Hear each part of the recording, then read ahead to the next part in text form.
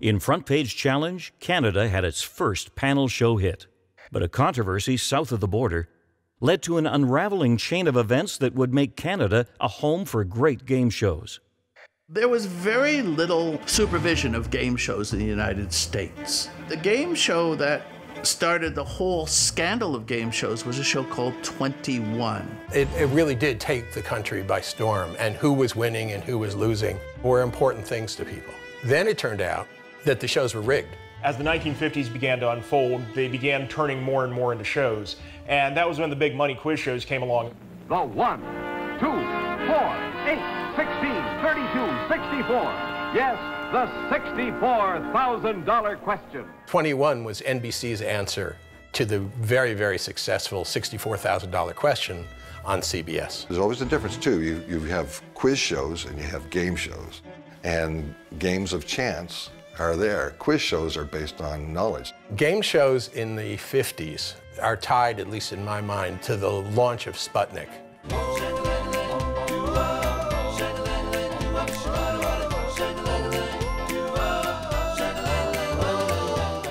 And the whole idea that the Soviets had outperformed the US was intolerable. So suddenly there was nothing but money for science and for education in general, because we were going to beat the Soviets. And so game shows were a natural outgrowth of that. Previously, you had these shows where the prizes were prizes, but they weren't life-changing. Suddenly now, they amped them up massively. Jack Barry and Dan Enright had a production company called Barry and Enright Productions, and they were the executive producers of a number of successful shows. And then when the big money craze hit, like any other good producer does, you try to get in on that, and they were looking for a big money quiz show that they could put on the air. And they came up with a show called 21, which was very loosely based on the game of blackjack, except they went without cards. The premise of 21 was you'd have two contestants in isolation booths, because the $64,000 question had one isolation booth, so this is going to have double the number of isolation booths. Much better television. You would choose what value question you'd have to answer in order to get to 21. Here's where things go wrong. The first episode of 21 was played legitimately. It was a disaster. They had two contestants who played the game not particularly well, and they answered 17 straight questions incorrectly. And the audience is laughing at the contestants for how badly the game is going. What happened in the old days of television was a sponsor was responsible for bankrolling the entire show. 21 has been brought to you by Geritol, America's #1 tonic, and Geritol Jr. Geritol was the voice in charge of 21, and the executives of Geritol said, do not give us a show that bad again. And that was when the decision was made to begin rigging the show. It was the networks, it was the client Geritol that forced this young man into doing something that under other set of circumstances he probably wouldn't have done. A contestant named Herbert Stemple, who came out of the Army, who the producers, Enright and Barry, thought would be a great winning contestant. So not only did they necessarily help him with answers, they dressed him. He was instructed to get a military-style crew cut, get some horn-rimmed glasses, and he was given a new wardrobe of suits, and intentionally none of the suits fit him correctly. Because Dan Enright wanted to create this image of a very awkward, robotic, off-putting nerd, and build him up as kind of a villain, the human trivia machine who could not be stumped and would just kind of drive the audience up a wall. He was getting a little tough to deal with, but a scholarly gentleman named Charles Van Doren from the Van Doren family eventually got onto the show. Charles Van Doren, a very handsome, very charismatic, very likable presence, who was very, very witty and made it look appealing to be very intelligent. A critic referred to him as the safe Elvis. And they expressed to him how they would want him to be champion. And finally he said, okay, he would play along. And the Stemple-Van Doren fight went on for a number of weeks until Van Doren finally won. It was like wrestling. Herb Stemple agreed to take a dive on the promise that he would be a panelist on a new game show that Barry and Enright were developing. Charles Van Doren goes on to win the game, and Herb Stemple was a little surprised at how he was cast aside. For one thing, the panel show goes on the air, but Herb Stemple doesn't get the call, so he's not on the panel of that. And the other thing that he took the wrong way was Charles Van Doren ended up being kind of a media sensation to a degree that Herb Stempel absolutely wasn't. Jack Barry said something that Herb Stempel took as a slight to him. Jack Barry said that Charles Van Doren was not a freak with a sponge memory. And not naming Herb Stempel, but Stempel took that to be a slight at him. Herb Stempel was threatening to go to the press. It wasn't that caused the first chink in the armor. There was a show called Dotto, and a contestant was waiting to go on in the green room. And she's keeping to herself and reading from a composition notebook. And some of the contestants just kind of curiously asked, hey, what are you looking at? And she says, oh, I'm studying for a test, I'm a student. And, oh, okay.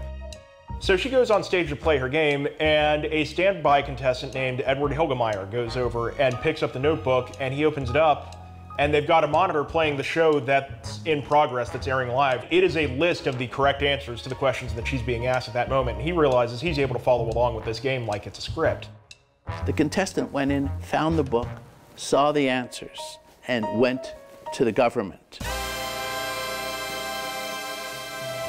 Suddenly, that drew a lot of new light on Herb Stempel's allegations about 21, and 21 kind of withered away. And that led to the congressional hearings in Washington where they decided what's to be done about the quiz shows. Scandal of the year, the television quiz show fraud with Charles Van Doren, the pivotal figure. And here was the crazy part about the whole thing. No laws had been broken. It hadn't occurred to anyone that you could rig a quiz show, so there was no law in the books that said that you couldn't do that. They were the toast of the industry. And suddenly, you know, they were pariahs, and people would cross the street rather than run into them. And in a real sense, they took the fall, okay, because everybody was rigging. You know, it wasn't new, it wasn't strange. Robert Redford said that it was sort of the beginning of the end of innocence in American television. This was the first time that a show that millions of people watched was shown as being deceptive. That also came in a stream of historical disappointments. The Rosenbergs, who had sold the hydrogen bomb to the Soviets, McCarthy hearings, created an atmosphere where something like the fixing of quiz shows was seen as a cardinal sin. And my own life changed, but my father's life changed radically. He'd been exiled. In the United States, game show kingpins Jack Barry and Dan Enright had been completely blacklisted from American television, but their loss was Canada's gain. Canada needed hit shows, they needed new ideas, they needed producers who had experience doing things that had pizzazz and that could reach large audiences. Dan was blackballed and blacklisted in America and couldn't produce anything, and that was his biz. So where did he go? He turned to Canada. You could take away employment opportunities from them in America, but you could not take away the fact that they had a successful background as producers. And Canada needed producers with that kind of experience. Canada was still blooming. These people came to Canada and taught us how to do shows. As a young producer, meeting Dan was quite intimidating. I mean, we knew about his background. I was really involved with these guys, but especially Dan Enright, because he was there all the time. He was an intense guy.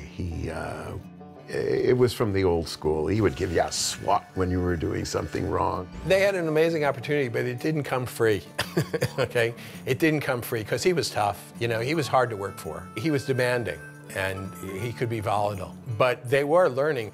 He had a number of young people working with him. We're like a little group of young guys who were learning at the knee of Dan Enright. If you were destined to be or wanted to be a game show producer, you probably couldn't do much better than that experience. He'd shut his eyes. To us, it looked like he was nodding off. But if he heard something that he didn't like, his eyes would spring open and he'd say, "What?" You know, he would challenge you on it. So he was listening to absolutely everything. A lot of those guys went on to produce, you know, significant Canadian game shows. He could be very encouraging at the same time. Once you got to know him, we saw the soft and very kind and sweet side behind him. He treated me like a son. What I learned from those fellas was how to make a game show, how to work with crews, how to work on a very, very tight budget, and that was a good lesson for working in Canada. What you have to do after you're involved in one of these events is go wander around in some sort of version of the desert for some period of time And then, you know, they'll let you come back some, maybe. In the 1970s, Jack Barry and Dan Enright would finally get their shot to return to the American limelight. But their dark past never fully went away, and the scandal returned to the public eye when it was depicted in the film Quiz Show, directed by Robert Redford. The only sad thing about that film at the end, and I remember this really strongly, they rolled as part of the credits just small little clips of where each of those individuals that you had watched were and where their careers took them. And when we got to Dan Enright, it said that he and his partner Jack Barry had gone on to make millions of dollars in the game show business with a show called The Joker's Wild. And the audience booed. And it sort of hurt me because they didn't know the man. I sort of get it. As a young producer starting out, he was not an evil man. My father was haunted by his fall for his whole life.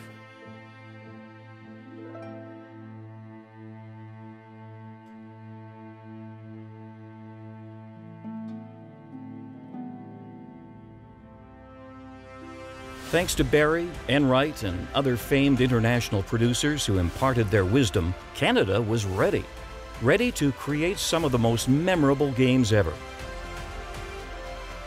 Ready to feature some of the all-time great hosts. And ready to write its own game show history. There would be peaks, and there would be pitfalls.